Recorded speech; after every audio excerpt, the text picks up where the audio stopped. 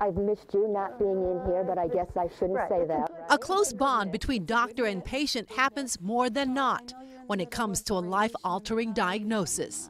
A history of breast cancer in Donna Hickey's family, beginning with her mother. She is the youngest of 6 girls in the family, and each and every one had breast cancer.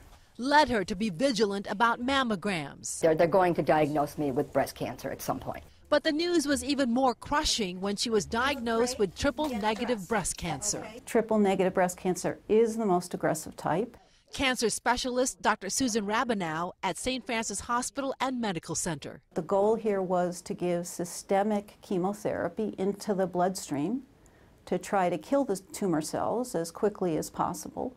What it shows is this abnormal area of hot activity. Imaging showed Donna had a tumor and 8 lymph nodes in her right breast.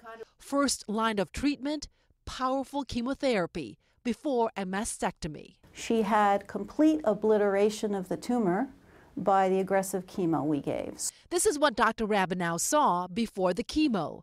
Then, 3 months later, it showed no evidence of disease, nothing there. Had the cancer spread to the lungs, liver, or bones, the outlook would not have been so positive for Donna. The treatment would be totally different. It wouldn't be for curative intent. We'd be trying to control it. Maybe when I'm back to feeling normal and back to work, maybe then I'll accept that, yes, it's gone. Now you're still in the midst of it, so I think you're not quite convinced yet that you maybe don't have it anymore. Donna is on day 15 of 25 sessions of radiation to prevent the cancer from returning. But Dr. Rabinow is confident she will join the thousands of others surviving breast cancer.